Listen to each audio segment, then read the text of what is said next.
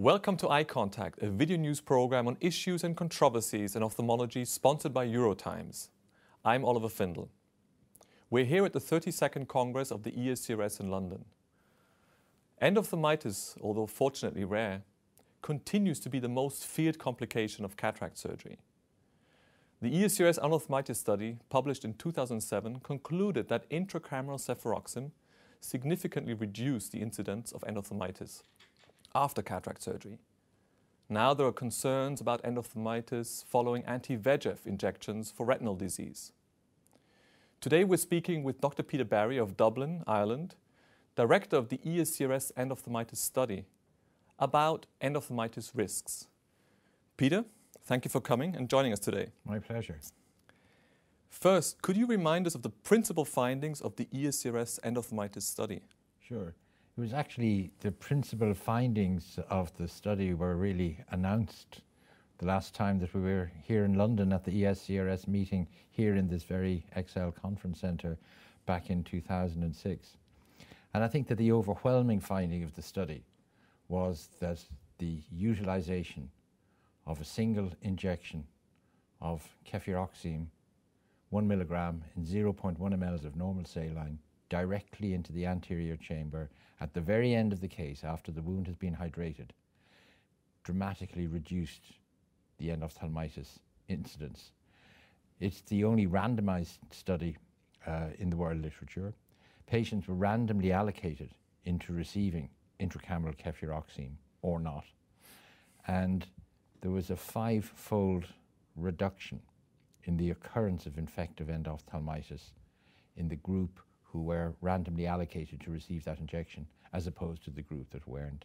There were other variables, whether the use of topical antibiotics intensively at the time of the surgery, as opposed to placebo drops, but these were not shown to exert a meaningful difference. The overwhelming risk factor was the failure to inject cefuroxime. Mm-hmm. And that's what we found, and since then, it's really been quite well taken up. In advances in medicine, 8 years isn't a particularly long time. We have done surveys of our own ESCRS members and clinics around Europe, and we estimate that now in Europe, the utilisation of intracameral cefuroxime is about 75% of all cataract surgeries, which is a lot. It varies from country to country. It's about 100% in my country. It's perhaps lowest in Germany, if you look at Europe. But since the study published those results, countries have adopted it. Countries have published their outcomes.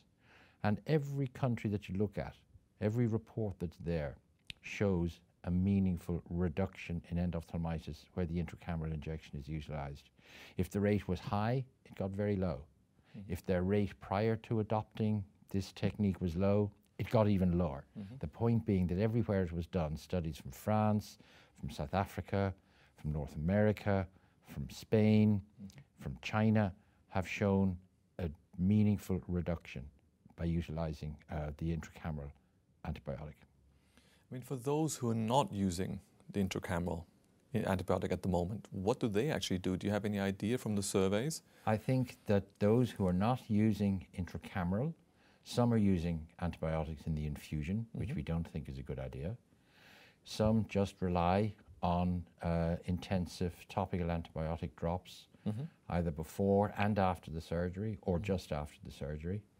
And the other thing that goes without saying is adequate preoperative antisepsis with povidone iodine, which is the commonest used in Europe, chlorhexidine they use in Scandinavia, but that's taken as a given.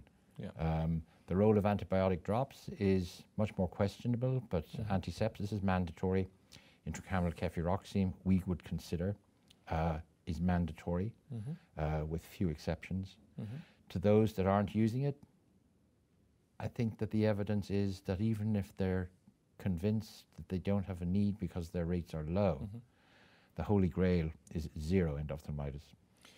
You just said that antibiotics in the infusion bottle is probably not helpful or not as helpful. Why? Well, I think that it's not very scientific because the amount of antibiotic that's utilized in any particular case is going to vary enormously depending on how much of the infusion fluid is used. And secondly, the staff, yourself, the surgeon, the operating theatre, the whole suite is going to become contaminated by the antibiotic being in contact, and I think that will just encourage resistance. I think the minimal way to get antibiotic resistance is by a single bolus injection to the patient at the end of the case. So Peter, one common criticism of the ESCRS protocol was that the difficulty in actually preparing the intracameral cefuroxime. What are your comments on that?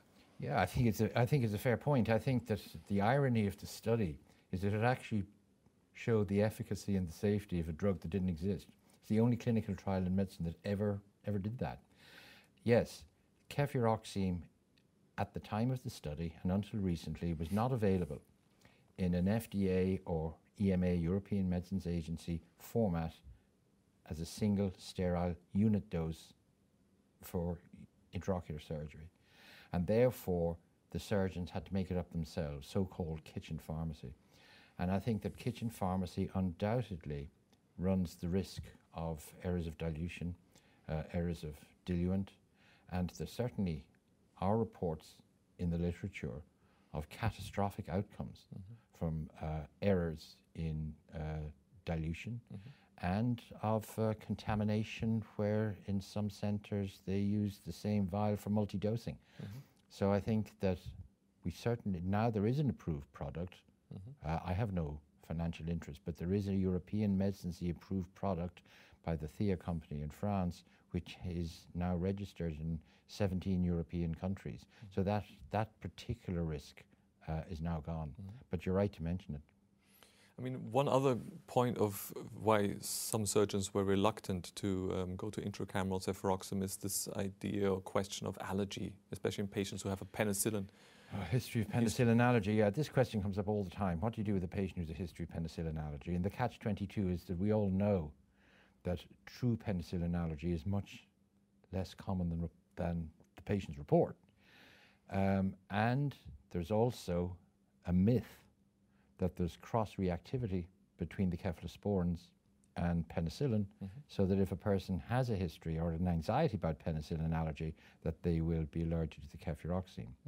And in fairness to that criticism, we have to accept that there are 2 reported cases in the literature of anaphylaxis attributable to intracameral cefuroxime occurring at the end of cataract surgery. Both patients survived, but nonetheless these incidents are reported. But the list is incredibly small, because nowadays it's recognized that you can divide your cephalosporins into different groups depending on the molecular structure of the side chain. And some, for example, cefazolin, shares the molecular side chain structure of penicillin and thus carries a risk of cross-allergy. But cefuroxime and ceftazidime do not share that molecular side chain, and thus the risk is virtually non-existent. So the question to ask your patient is not is there a history of allergy to penicillin, but is there a history of allergy to cephalosporins? Okay.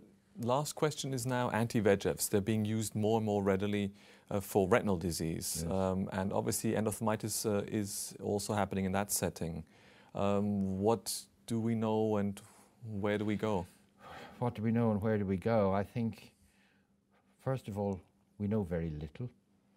I think we know that the use of prophylactic antibiotics following into anti-VEGF intravitreal injections is very likely counterproductive, simply because you may simply be eradicating some bacteria and allowing bacterial resistance to develop in the frail elderly patient who's on antibiotic drops for a couple of weeks following their anti-VEGF injection, and then is exposed to their next anti-VEGF injection 2 weeks later, and you have perhaps harvested the very organisms which are resistant to the antibiotic that you use, as you will likely use the same one again the next time around. So they're probably counterproductive. In terms of frequency, the rates reported in the literature are all over the place in terms of how frequent this is. The one that I rely on most is the Swedish Macular Registry, because they published a report of 170-odd thousand consecutive intravitreal injections in a 3-year period up to the end of 2012, and it's published last year. And although the incidence of endophthalmitis per injection is extremely low, because those patients are receiving 8, 10, 15 injections into that same eye over an extended period of time, the risk probably is as high as 1 in 500 patients. Not 1 in 500 injections, but 1 in 500 patients. So at that level, yes, it's an extremely serious issue and becoming an ever more important issue. The only answer that I could give at the moment is that certainly the same antisepsis regime of povidone iodine should be used with exposure for the full 3 minutes. That's mandatory requirement number 1. We see no point in prophylactic antibiotic drops before or after the anti-VEGF injection. But what we're doing, ESCRS, in combination with EURETINA, is establishing an endophthalmitis register on the lines of the Swedish endophthalmitis register, so that if you, following either a cataract operation or an intravitreal injection, have a suspected case of endophthalmitis, you simply send that online into the registry. Do you think you might have a case? That's all you got to do. And 90 days later, you will receive a computer-generated question asking you for that particular patient, was the endophthalmitis diagnosis correct, yes or no? If the answer was no, that's the end of it. If the answer was yes, then there are a series of subsequent questions identifying what, if any, antibiotics were used, what was the antiseptic prophylactic agent used, what was the exposure time of that, what was the organisms that you cultured if you had a culture-positive case of endophthalmitis, and was vitrectomy performed as part of the treatment, and what was the ultimate visual outcome. Whether it's following cataract surgery or following anti-VEGF injections, the fundamental questions are the same. For cataract surgery, it asks whether you had an intracameral injection of cefuroxime or another alternative intracameral antibiotic.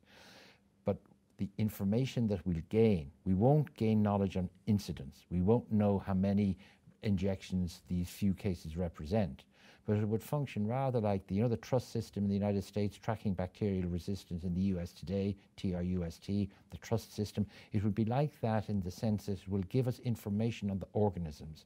It'll give us information on changing sensitivities and resistance to topical antibiotics. In that sense, it will be very useful information, and it's pan-European because each individual clinic, fortunately, has fairly few cases. Well, thank you very much, Peter, for being with us today. And thank you for joining us. And if you want any more information on this topic or related topics, please visit us under eurotimes.org.